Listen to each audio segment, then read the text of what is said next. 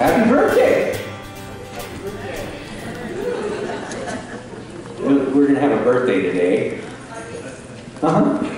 We're in Luke chapter 1, and we get this wonderful, wonderful birthday. You know, Luke, we had our introduction last week to him, a doctor, a missionary doctor with Paul the Apostle, an artist. We looked at how much he pays attention to detail, the songs and the prayers and everything that he records, a historian. You could even kind of paraphrase his introduction. If you remember from last week, it's all in high classic Greek because he is a doctor. He's a learned man.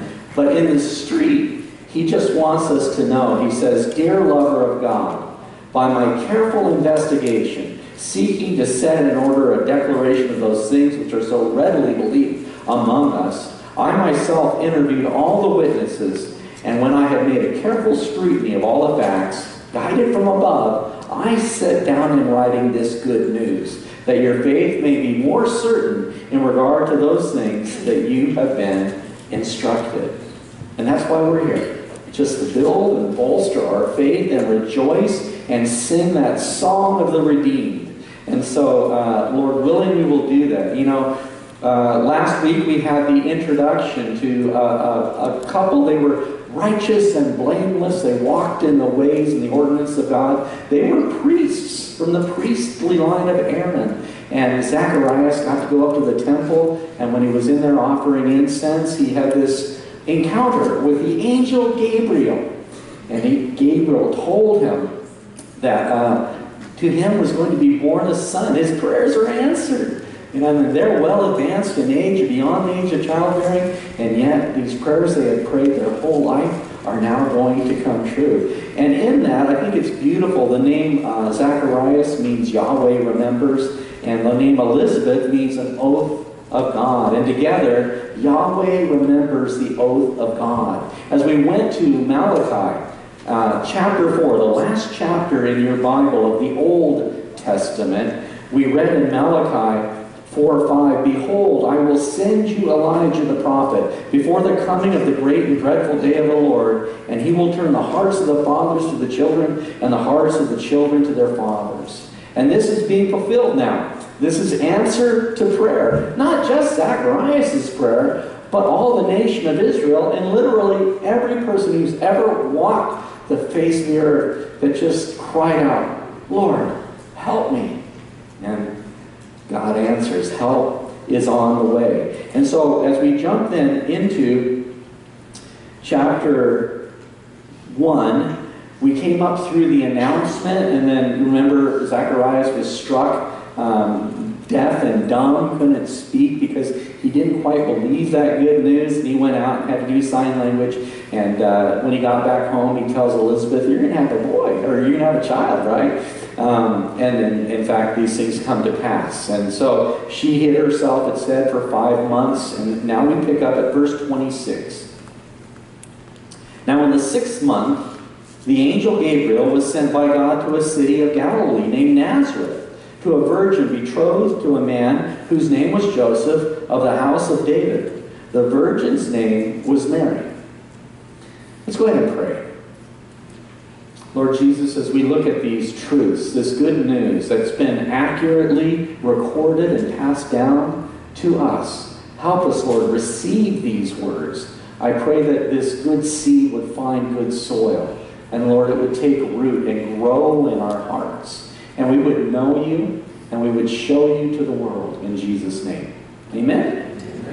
Okay, so here we are. In the 6th month, the angel Gabriel was sent by God to a city of Galilee named Nazareth. Okay, so this is the 6th month, and this is the 6th month of Elizabeth's pregnancy. Okay, that's what the reference is to. And this angel, Gabriel, he's a messenger of God. That's literally what the word angel means when you read in your Bible. Angel, that's the word angelos. But it means messenger. That's what the primary function of angels is to deliver messages from God. And so this angel comes, and he now comes to Nazareth. Nazareth. And he visits Joseph and Mary. And we see that there's this betrothal that's going on to a virgin betrothed to a man whose name was Joseph of the house of David. The virgin's name was Mary. Let's take a little bit and unpack this. It's going to take a little bit to unpack it, and then we'll get going. We'll really start picking up speed here. But this Nazareth, it's not recorded anywhere in the Old Testament. You're not going to find it recorded. It's fundamentally pretty insignificant.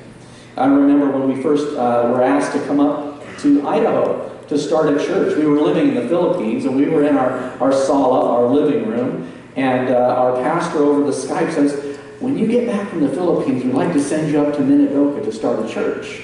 Minidoka, Idaho. And so I got off the phone with him, and I went to Google Earth, and I found Minidoka, Idaho. Some of you may have found it, but not if you blink, because if you blink, you're going to miss it. You know? And I called him back, and I said, what have I done to get sent to Minidoka, Idaho? He says, I think it's Minidoka County, right? So, well, Nazareth is very much like that. Insignificant. It would have been a working class town in the days of Joseph and Mary. It was basically off the map. It was not along any major roads or anything like that. The only things noteworthy about Nazareth that we can really say, one of them, is a thing called the Nazarene Decree. This came from Claudius Caesar. It was carved on a marble tablet and found in Nazareth. It's dated about 44 to 50 AD, okay, in the same time frame we talked about when Luke is writing these things down. And in this decree, it's interesting, Caesar in Rome is writing to the people in the Galilee region against defiling tombs, okay? No grave robbing.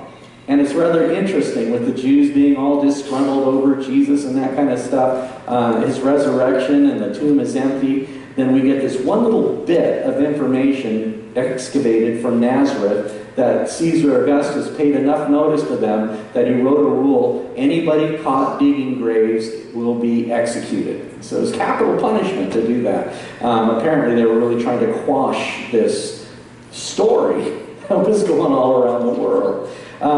It's near, and the excavations show, a Roman city by the name of Sepphoris. And Sepphoris was a kind of a seat of government, especially a garrison for Roman soldiers, and just a couple of miles away from Nazareth. And it's full of magnificent stone structures, buildings, and that kind of stuff. And it would have required workers. And the speculation is that a lot of this workforce, this labor force to build Sepphoris, came from Nazareth.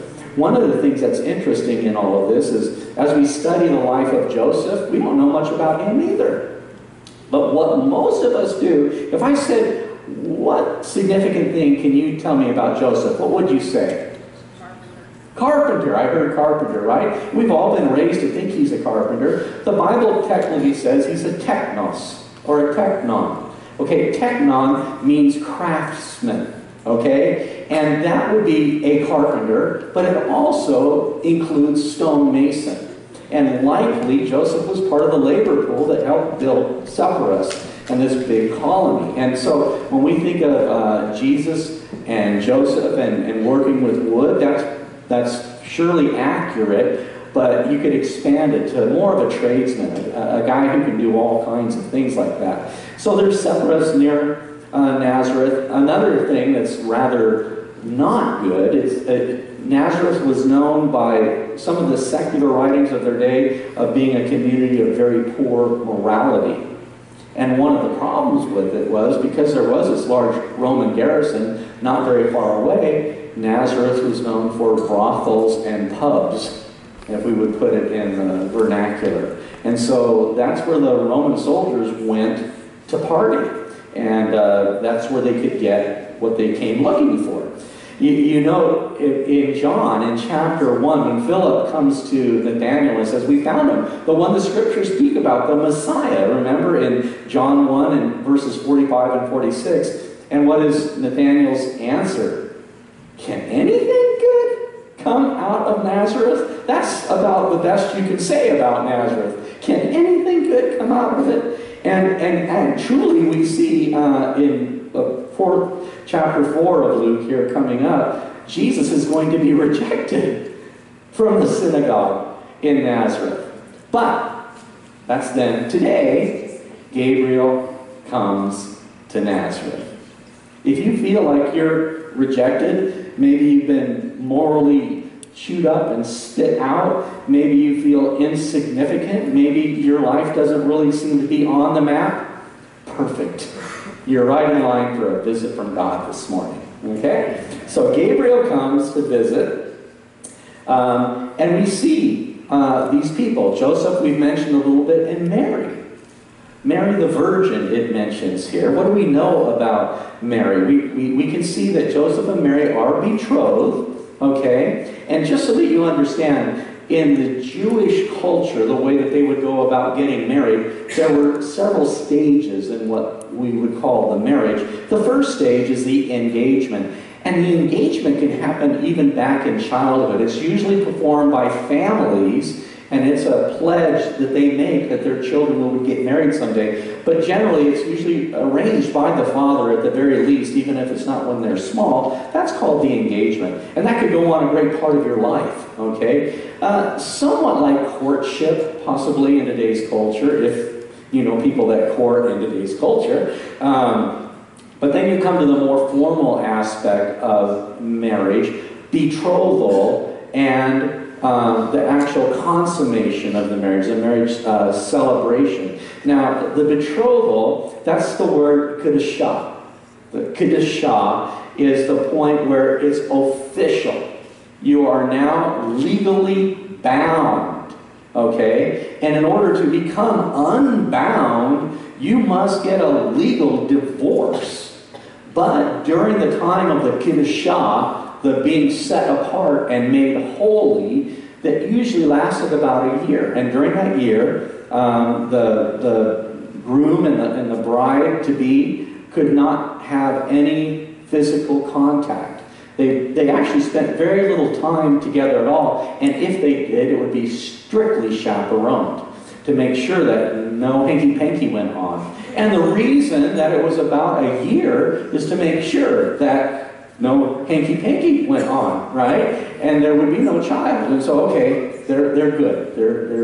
They're sealed. The kedusha is complete. Then you come to the chuppah.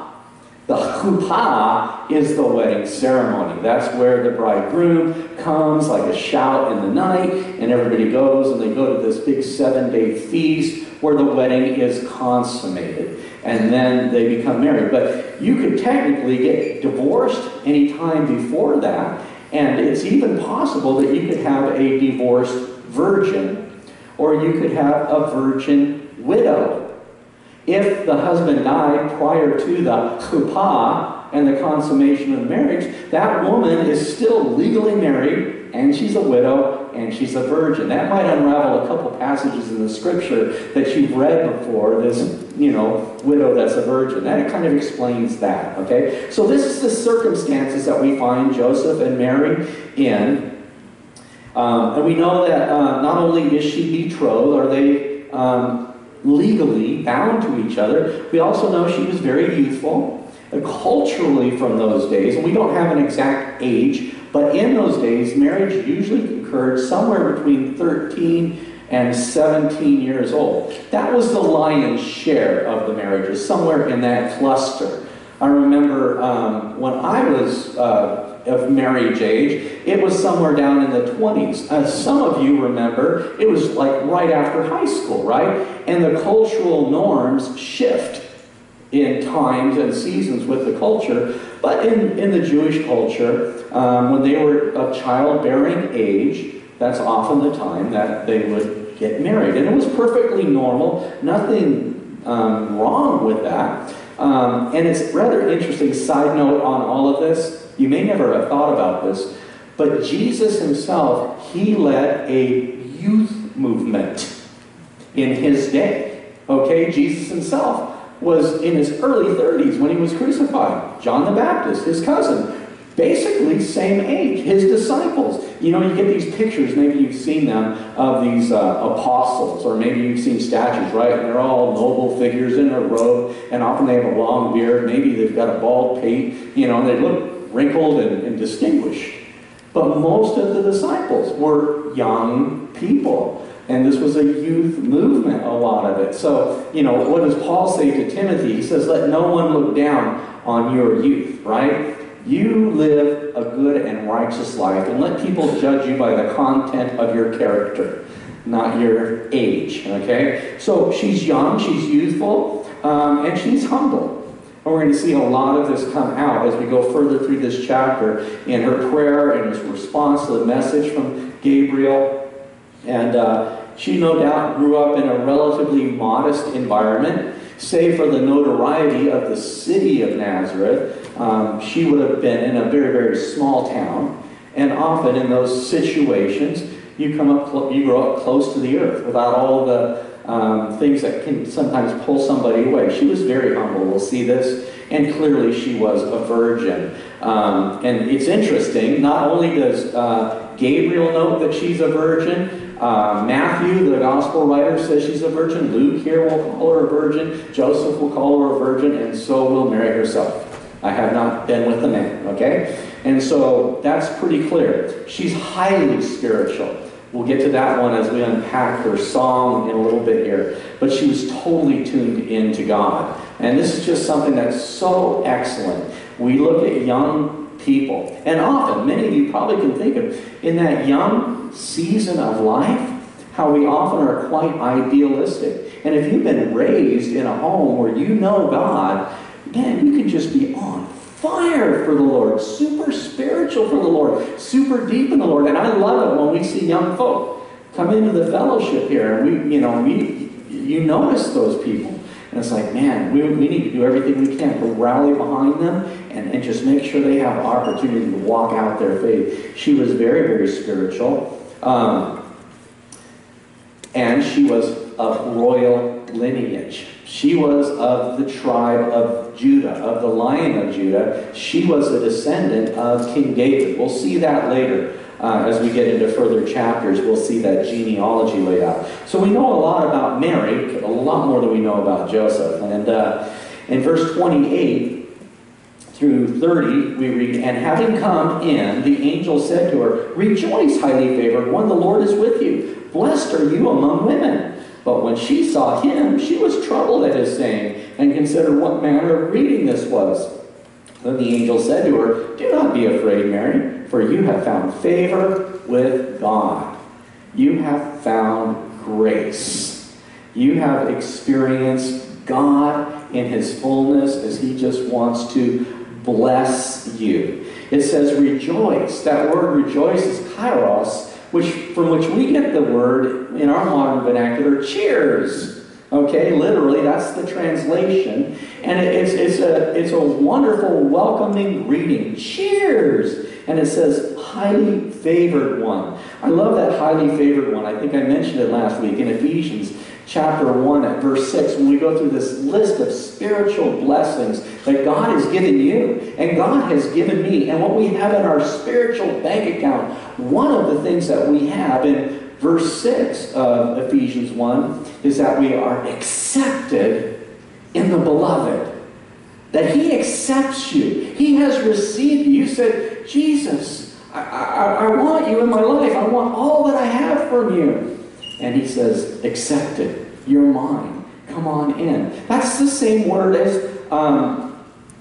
it says here, highly favored one. You are highly favored in the Lord. Isn't that beautiful? It's a beautiful thing. And this is how he starts off, right? And I can imagine, remember Zacharias as he's offering incense and prayer and smoke's filling the room, and bam, there's the angel Gabriel. Whoa, what are you doing here? He says, don't be afraid, right? And so what do we see here? He says, highly favored one, the Lord is with you. Blessed are you among women. But when she saw him, she was troubled at his saying and considered what manner of greeting this was. Okay? Or agitated, you might be able to say. You could even say she was freaking out. Okay? Might be more of a way of we might say it today. Well, I don't quite understand what's going on here. There's an angel, and he says that I'm highly favored, and I'm blessed among women. Wow! Okay? Now, in all of this, I just want to bring to your attention her reaction to Gabriel's message, and then what we saw in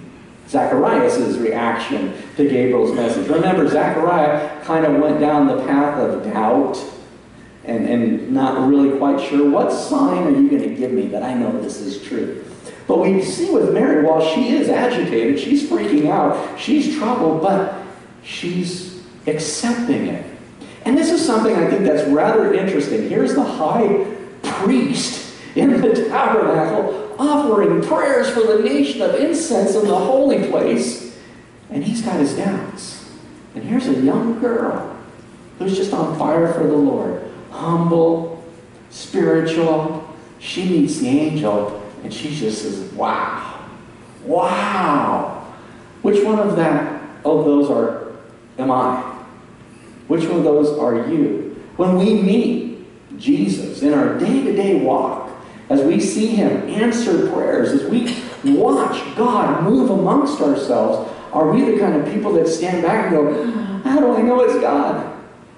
Or are we the kind of people that's like, man, that's my Jesus. That's my Jesus, right? This is Mary. And it's amazing what she's going through in all of this.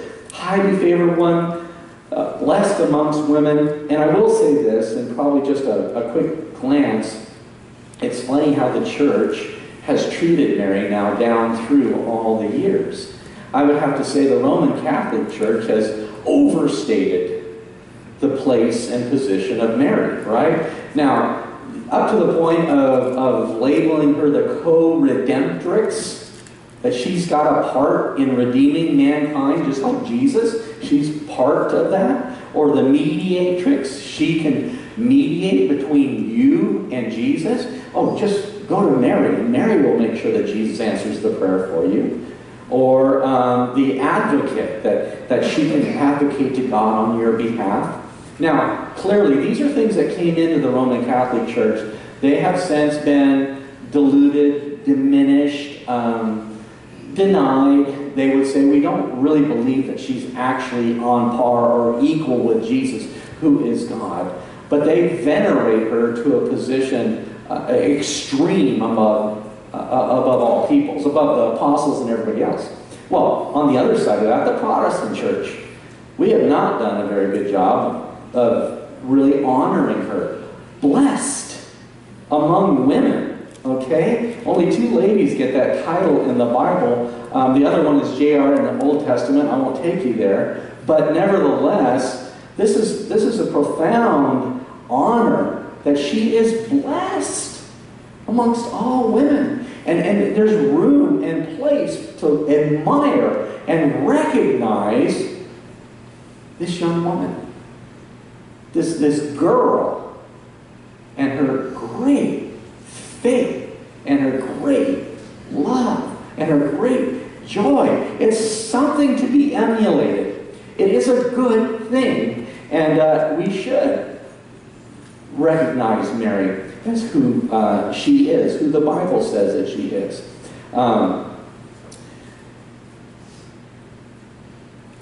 You have found favor with God. I just love that. 31, and behold, you will conceive in your womb and bring forth a son, and you shall call his name Jesus. He will be great, and he will be called the Son of the Highest, and the Lord God will give him the throne of his father's David, and he will reign over the house of Jacob forever, and of his kingdom there will be no end. Wow! Wow! This is amazing news. You're going to be the mother of the King of Israel, this thing that they've been waiting for forever and ever and ever. Son of the Highest. Okay? That's a term for Son of God. He will rule on the throne of David. Wow! This girl from this insignificant place, this young lady, what a high honor, what a high privilege. You're familiar with these passages in Isaiah, in chapter 9, verses 6 and 7 we read, for unto us a child is born, unto us a son is given, and the government, this is what it's talking about, the throne of David, the government will be upon his shoulder, and his name will be called Wonderful. And she would understand this, as Gabriel is telling her he's going to sit on the throne of David. This is talking about her baby right here. His name shall be called Wonderful, Counselor, Mighty God, Everlasting Father, Prince of Peace. Of the increase of his government and peace there will be no end upon the throne of David and over his kingdom, to order it and establish it with judgment and justice from that time forward, even forever. The zeal of the Lord of hosts will perform this.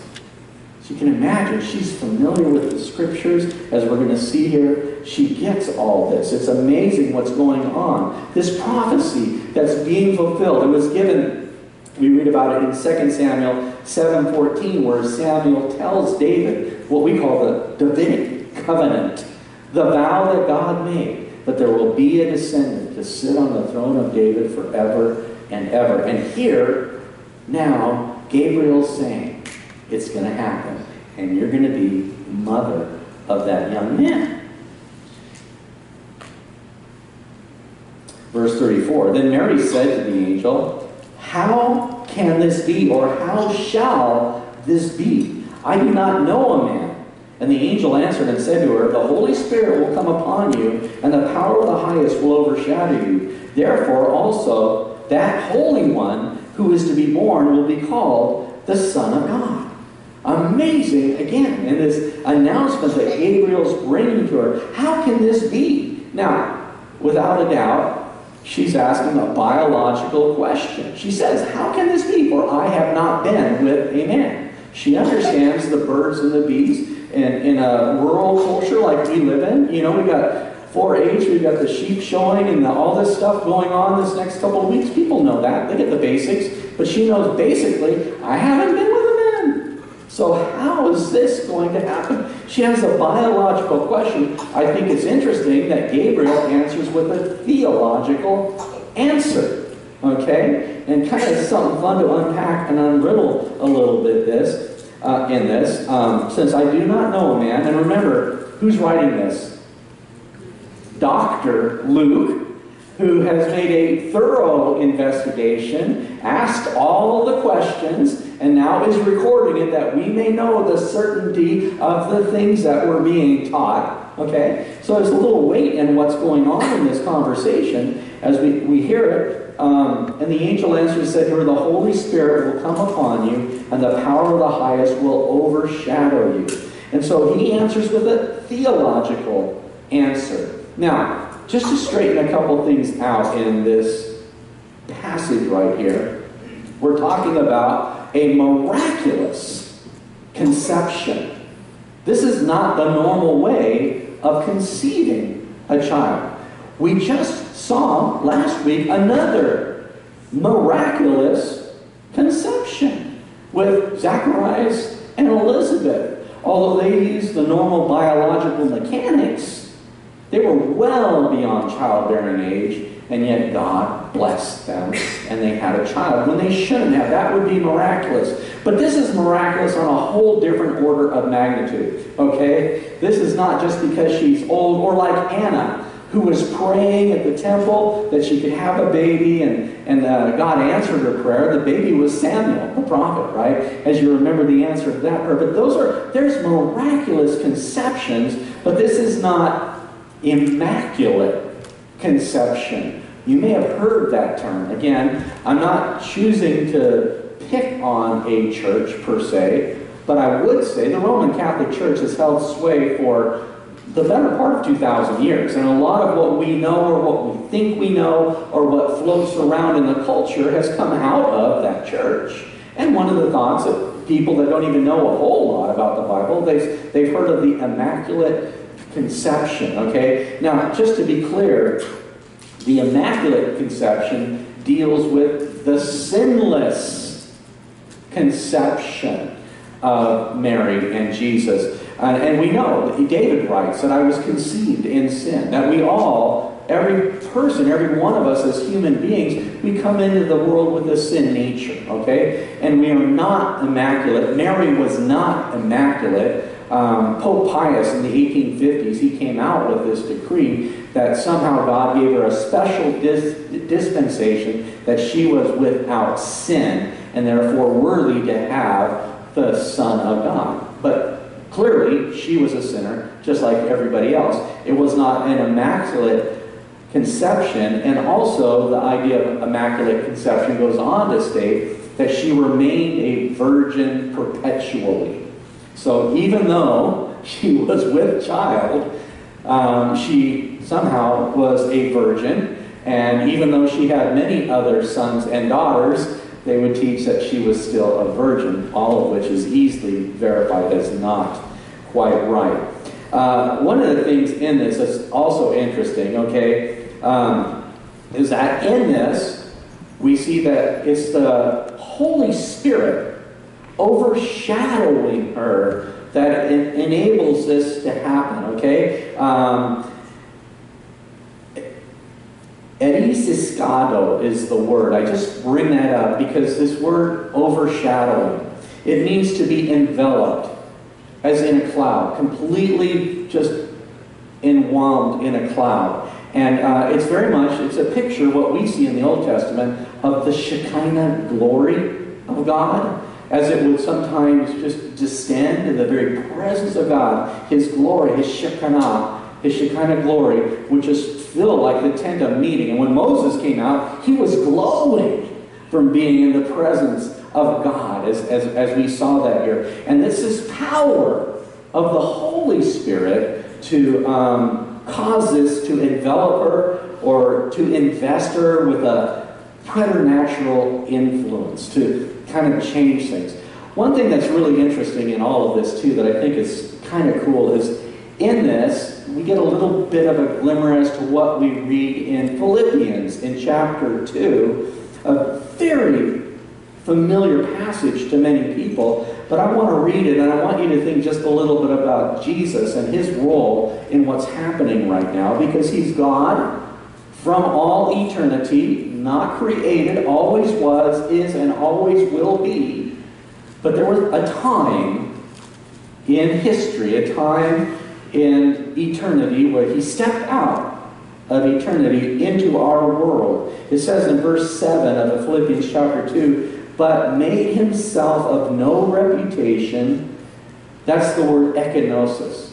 He emptied Himself. Made Himself of no reputation, taking the form of a bondservant and coming in the likeness of men, and being found in appearance as a man, He humbled Himself and became obedient to the point of death, even the death of the cross. Therefore, and we know this, God has also highly exalted Him, given the name which is above every name, that at the name of Jesus. That's the name Gabriel said. You would call Him. Every knee should bow, of those in heaven, those on earth, and those under the earth, and that every tongue should confess that Jesus Christ is Lord, to the glory of God the Father. So here is God, Father, Son, Holy Spirit, okay? The Word of God comes and says you're going to have a child. The Spirit comes and enfolds her, overwhelms her, and the Son of God does something miraculous in that, being God and not considering it robbery to be equal with God, He empties Himself. He divests Himself of all of His diverse or divine prerogative, and then something really amazing happens in that there is this conception that occurs in Mary. Now, to be clear, Mary was a virgin, okay? We read in Isaiah 7, in Isaiah 7:14, a sign that God gave. He said, behold, a virgin shall conceive and bear a son, and shall call His name Emmanuel. Okay? And fantastic Christmas message, right? Behold, this is going to be the sign. A virgin's going to conceive. And I'm thinking, isn't that how it works like all the time? Virgins conceive. What kind of a sign is that? Obviously, it's not a sign if it doesn't point to God. That would just be common. So what's happening here is something that's not uncommon, and a lot of liberal theologians will say, aha, gotcha. That word virgin, a virgin shall conceive and bear a son in Isaiah, that word virgin is the Hebrew word alma. And alma, while it can mean a young woman who has had no sexual relations, it also could just mean a maiden, anybody of a very young age. And so see, she probably wasn't a virgin. This is what the liberal theologians will say. They'll even cite cases in history where people claim to have been born of a virgin. Alexander the Great, there's a story that runs around that he was born of a virgin. And I'm sure that's been tried by a lot of women trying to explain to mom and dad what happened. But you want to bear it out. Let's look at the life history and see where it goes from here. Another interesting thing about this, in talking about this virgin birth, do you understand, or do you know, maybe you haven't heard this, but Muslims, okay, reading from the Quran, believe in the virgin birth of Isa al-Masih. That's the name for Jesus, the Messiah. Okay, in the Arabic, Isa al-Masih recorded 17 different places in the Quran, and Mary is the only woman mentioned by name in the Quran, and they believe in the virgin birth, and then they believe in the miracles, they believe in the ascension of Jesus into heaven. And what's so bizarre is you put these two together, and we find Muslims defending the virgin birth from the liberal theologians who have no ground to stand on. And it's kind of interesting how these things have all come together historically. There's a thing called parthenogenesis, okay? And that's where a being is able to replicate itself or create another out of itself. It comes with this word parthenos. Parthos is the word for virgin. Somebody that is without sexual relationships. When we go to that passage in Isaiah chapter 7, the virgin shall conceive, and they say Alma, something interesting happened about 250 BC, before Christ. A bunch of scholars got together in Alexandria, Egypt, and they took all of the Hebrew scriptures and they translated them into Greek, because now the Greek Empire was growing and they wanted everybody to be able to read the Bible, the Old Testament. So they translated into Greek, and when they translated the word Alma, they used the word Parthenos. Maybe you've heard of this structure, this temple that you can go visit today with these huge columns called the Parthenon in Greece, okay? That was a temple to the virgins, okay? Parthenos means virgin. So there's this biological condition called parthenogenesis, where an amoeba, maybe some kind of plants, some very lower orders are able to reproduce without having that exchange of information, that data, right, that we look at. But here we have something that's not parthenogenesis, Mary just conceiving in of herself. It says the Holy Spirit overshadowed her. And what we probably could title it better would be pneumogenesis. Pneuma is the Greek word for the Holy Spirit. The Holy Spirit originated. The Holy Spirit created in this. And this, I talk about Jesus emptying himself, right? And it's kind of interesting. Jesus emptied himself in Philippians 2:7, and he became the... Now, I wrote this down. I made this up, okay? So you can argue with me all day long and say, yeah, whatever. But it's rather interesting. If you know anything about how people are made, there's these two cells, okay? They're called gametes. They only have half the chromosome load. There's not enough to make a human being. And the gametes need to come together. Jesus emptied himself and became the gamete, quote, the seed of the woman that we read about throughout the Old Testament.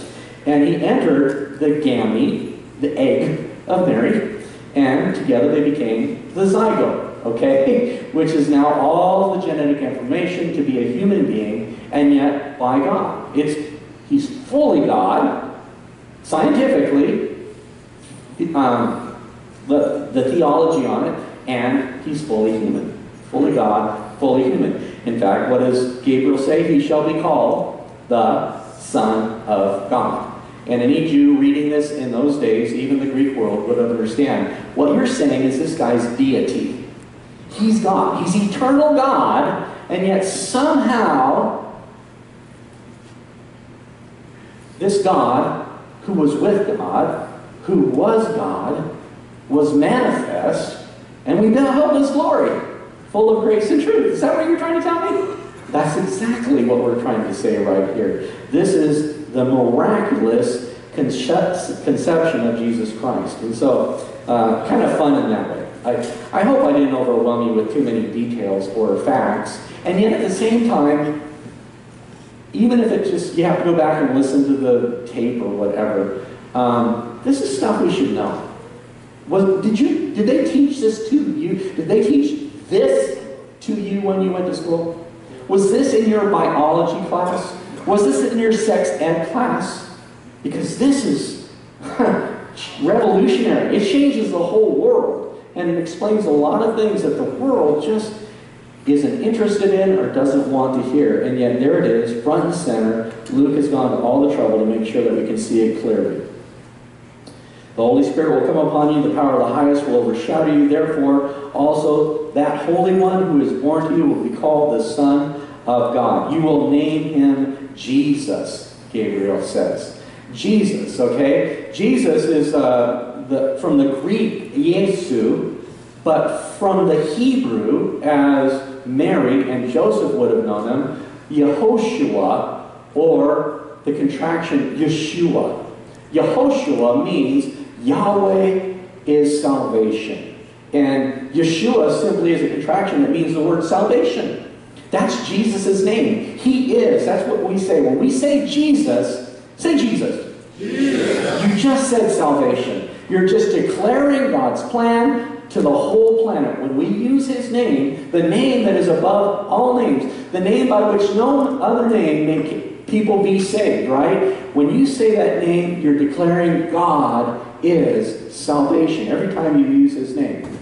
Verse 36. Now indeed, Elizabeth, your relative, has also conceived a son in her old age, and now this is the 6th month for her, who was called barren. Remember, she kept herself away for 5 months. It's the 6th month. Gabriel's coming to visit Mary, telling her this wonderful news. Verse 37, for with God nothing will be impossible. I love that. And ultimately, that's the definition of God.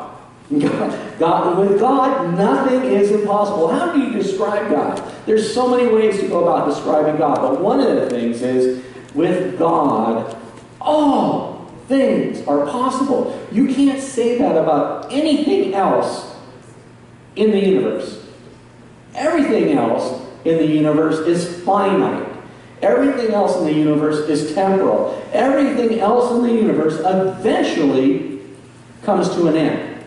But with God, there is no beginning, there is no end, and everything with God is possible. Wonderful declaration for God, nothing will be impossible. Then Mary said, behold, the maidservant of the Lord. Let it be to me according to your word, and the angel departed from her. That's humility. That's massive humility. And you know, I would pray that's my heart. Have you ever been to church some Sunday morning and you hear a word from God? Not because I'm so clever or whatever, but we're reading the scriptures, the Holy Spirit is here. He speaks to your heart, and you know you've heard a word from God. What's your response? What is our response to the Word of God? Here she says, behold the maidservant, the doulos, the bond slave. I'm yours. Always have been. You created me. Always will be. You say it, I do it. Behold the maidservant of the Lord. I love that. Calling out and recognizing this is God all the way. Yahweh God, the Lord. Let it be to me according to your word. I pray that's my heart. Let it be to me. Let it be to us according to your word. And the angel departed from her. And when she said that, she's saying a whole lot more than, okay, I'll be the one who brings the Son of God into the world. Sure, I'll be the one who sits on the throne of David. You know, I can't help but think of James and John's mother goes to Jesus and says, could you grant it, or they go to her, and she's wanting, can you grant it that my sons will sit on the right and left hand? He's like, you don't know what you're asking, right? And here, fundamentally, Gabriel's telling Mary, you're gonna be that. You're gonna be the mother of the Son of God, the Most High, the Holy One, the ruler from the throne of David. What an amazing thing. And you say, well, okay, sounds like a good deal, sign me up. But there's more to the story than that. A young woman, betrothed, legally engaged, virgin, with child, faces all kinds of scorn, all kinds of ridicule. For the rest of her life, she'll be called an adulteress. For the rest of her child's life, he will be called a bastard.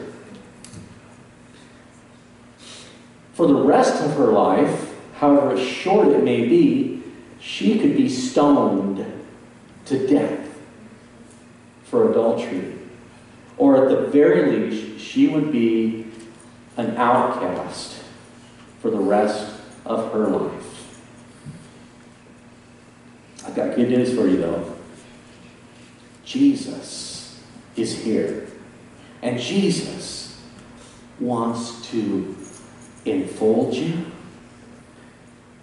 and overshadow you and fill you and come to live in you and be manifest in you, that your light would shine and the world would see that it's God. Good deal, right? But do you understand what the world is going to say? This is what Mary is acceding to. Behold, the maidservant of the Lord. Let it be. Come what may. Let the chips fall where they may. What am I going to say? You said it all, God. Let me just be obedient in that. Verse 39. Now Mary arose in those days and went into the hill country with haste to a city of Judah and entered the house of Zacharias and greeted Elizabeth. Okay, so 6 months for Elizabeth, first month for Mary. She's like, what is she going to do? I've got this news. I don't know what to do with it. I can't explain it. Where can I go? Oh yeah, my cousin, my blood relative, right? Elizabeth, who is old and had this amazing experience with the temple and the pronouncement from this angel that you're going to have a baby, a miraculous conception. I need to go talk to somebody that understands miraculous conception. I know. I'll go talk to Elizabeth. And so she goes there, enters the house of Zacharias and greeted Elizabeth. And it happened when Elizabeth heard the greeting of Mary that the babe leaped in her womb and Elizabeth was filled with the Holy Spirit. I have a really lame joke that I always plug in here, so get ready for a dad joke. But remember, Elizabeth and Zacharias are Jewish priests, right? They're Jew to the bone. And all of a sudden, Mary comes in, and the baby in Elizabeth's womb hears that Jesus is here, and he leaps and he dances, right? And we've got these Jewish parents, Elizabeth and Zacharias, and they're going to give birth to a dancing Baptist. It's a terrible joke. I dare you not to use it.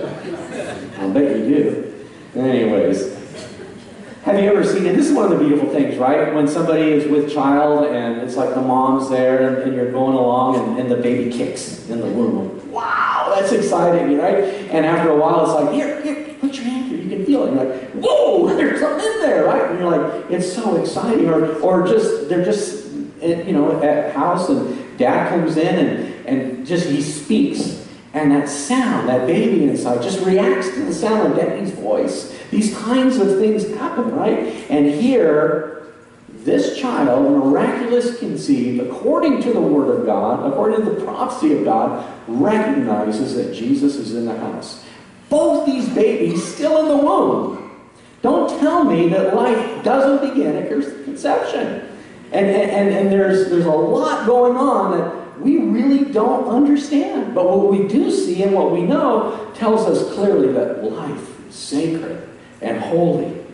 And so it leaped in the womb, and Elizabeth was filled with the Holy Spirit. And here we get the first of 6 songs that Luke records. It's a very short one. Then she spoke out with a loud voice and said, "Blessed are you among women, and blessed is the fruit of your womb." That's the song, but it's the first song.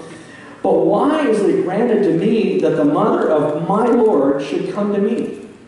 How is it that Elizabeth knows that this is going to be her Lord? This is amazing, right? And again, it's just as God has been speaking and revealing to Zacharias and the prophecies, the fulfillment of the Old Testament scripture, that she's like, wow, what an honor. The most blessed of women came to my house, right? But why is it granted me that the mother of my Lord should come to me? For indeed, as soon as the voice of your greeting sounded in my ears, the babe leaped in my womb for joy. Blessed is she who believed, for there will be fulfillment of those things which were told her from the Lord. Oh, blessed are those who heard and believed. And so then we see this wonderful song that Mary breaks out, and it's recorded here. I'm not going to go into too much detail about the song, although I'm probably going to go into more than I just said I'm not going to. But remember, when Zacharias heard this news that they're going to be with child, what happened? He was struck deaf and dumb because of unbelief. And here Mary, who says, be it done unto you, the maidservant of the Lord, in her faith, God doesn't strike her deaf and dumb. God fills her with a song. This is the longest song recorded in the New Testament. It's an amazing song. It has, and it just shows the depth, the spiritual depth of this young girl. Wherever she is, somewhere in her teens, she knows the scripture so well that she's able, in these 9 verses, to string together 20 different quotes from the Old Testament. I'm just going to read a quick list. You can do your homework later, but she takes bits and pieces out of 1 Samuel 2, Psalm 34, Psalm 35, Habakkuk 3, Psalm 138, Psalm 71, Psalm 126, Psalm 111, Genesis 17, Exodus 20, Psalm 103, Psalm 98, Psalm 118 again, Psalm 40, Psalm 33, Psalm 41, or Isaiah 41, 1 Samuel 2, Psalm 98, Genesis 17 again, and Psalm 32.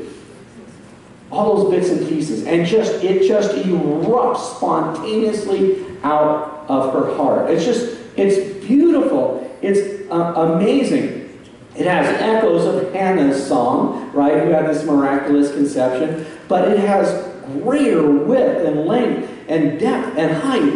You can just imagine how this must be going on in her heart. It's kind of like what Paul says. He comes to the climax in the first part of his letter to the Ephesians. Paul writes, "For this reason I bow my knees to the Father of our Lord Jesus Christ, from whom all the family in heaven and earth is named, that he would grant you, according to the riches of his glory, to be strengthened with might through his Spirit in the inner man, that Christ may dwell in your hearts through faith, that you, being rooted and grounded in love, may be able to comprehend with all the saints what is the width, the length, the depth, the height, to know the love of Christ which passes knowledge, that you may be filled with all fullness of God. Now to him who is able to do exceedingly abundantly above all that we ask or think, according to the power that works in us. To him be the glory in the church by Christ Jesus to all generations, forever and ever. Amen? And so look what just erupts out of this young lady's heart. She's there with Elizabeth, and they're just rejoicing in the Lord. And she says, my soul magnifies the Lord. That word magnifies is the word magnificat in the Latin. That's where we get the nickname for this song. It's known as the Magnificat, which means to exalt or glorify, to make magnificent. My soul magnifies the Lord, and my spirit has rejoiced in God, my Savior. What does this immaculate, sinless woman need a Savior for? Because she's a sinner, just like you and I, and she knows it. We know it. My spirit has rejoiced in God my Savior, for he has regarded the lowly state of his maidservant. For behold, henceforth all generations will call me blessed. For he who is mighty has done great things for me, and his holy name. And his mercy is on those who fear him, from generation to generation. He has shown strength with his arm. He has scattered the proud in the imagination of their hearts. He has put down the mighty from their thrones, and exalted the lowly. He has filled the hungry with good things, and the rich he has sent away empty. He has helped his servant Israel in remembrance of his mercy, as he spoke to our fathers, to Abraham and his seed forever. Man, this is just amazing. just what comes out of this young girl. You can see why God picked her. Yeah, you're a good candidate. We'll probably go to lunch after this. We're getting up on lunchtime pretty quick here. Let's say you're at whatever your restaurant is, you're with your friends, or maybe let's say I'm with you, okay? And because this happens to me sometimes, and as we're talking, I get a little bit enthusiastic. And some of you may have noticed, sometimes I use my hands when I talk. And I knock over the Diet Coke that's sitting on the table in front of me, okay? It spills all over the table, everybody jumps back, grabs their napkins, all that, right? Let me ask you a question, test question. If you're paying attention to my story, what came out of that glass? Good, good. What came out was what was in it. And when you find yourself troubled, agitated, freaking out, when you find the world is throwing a curveball and you're trying to figure out what to do with it, what comes out? We see what comes out of Mary. And I would pray that's who we are. If we are filling ourselves with the Holy Spirit. Ephesians 5:18 says, don't be drunk with wine, which is dissipation, but be filled with the Holy Spirit. In Colossians 3, we're instructed in verse 12, therefore, as the elect of God, holy and beloved, put on tender mercies. This is what we fill ourselves up with. Put on tender mercies, kindness, humility, meekness, long-suffering, bearing with one another, and forgiving one another. If anyone has a complaint against another, even as Christ forgave you, so you also must do. But above all these things, put on love, which is the bond of perfection, and let the peace of God rule in your hearts, to which also you are called in one body, and be thankful. Let the word of Christ dwell in you richly, in all wisdom, teaching, admonishing one another in psalms and hymns and spiritual songs, singing with grace in your hearts to the Lord. And whatever you do in word or deed, do all in the name of the Lord Jesus, giving thanks to God the Father through him. This is Mary. This is the song of Mary. This is the Magnificat, magnifying the Lord with my soul. This is what happens when God shows up. This is what happens when Jesus moves in. And we look in this world that's getting all sideways and hard to figure out and understand. And every time you read the latest news article, you run into the next bitter person. What comes out? Just because you got knocked doesn't mean that you have to react like the one that knocked you. You're a Christian. You're filled with love, hope, joy, peace, patience, gentleness, kindness, goodness, godliness. This is what God is doing in our hearts. This is what God is birthing in us. This is what is the new creation who's coming out as God indwells us. It says in verse 56, and Mary remained with her about 3 months and returned to her house. Worship team, come on up. I'm going to stop right there. It may take us more than 26 weeks to go through 26 chapters. And yet at the same time, I don't know what the hurry is. As I had mentioned last week, I don't know that we'll be able to finish this, even if we did it in 26 weeks. I don't know that we have that long until Jesus comes back. But in the meantime, I just want to sing his praises. I just want to just see him move in the world around us. It's such exciting times. You know, we've got so many opportunities. And I just pray that we would use this. Mary remained with her about 3 months, first trimester, right? And returned to her house to face her future. It's wonderful that we've come into this house with Elizabeth, this house with John the Baptist, this house with Zacharias, this house with Gabriel, this house with the promise of God, this house with the Word of God, this house with the Spirit of God, that we are filled with God. But we've got to return. We've got to go back out into that world and say, be it done to your maidservant according to your word. Let us be people that are yielded and humble and ready to go forward and say that name. That name. Salvation. Salvation. Salvation. Jesus. Jesus. Right? Jesus. Shout it from the housetops. Father God, I pray that by the power of your Holy Spirit, enfolding us, overshadowing us, that we would be filled to overflowing, that, Lord Jesus, we would just open our lips and declare your glory all the days of our life. In Jesus' name, amen.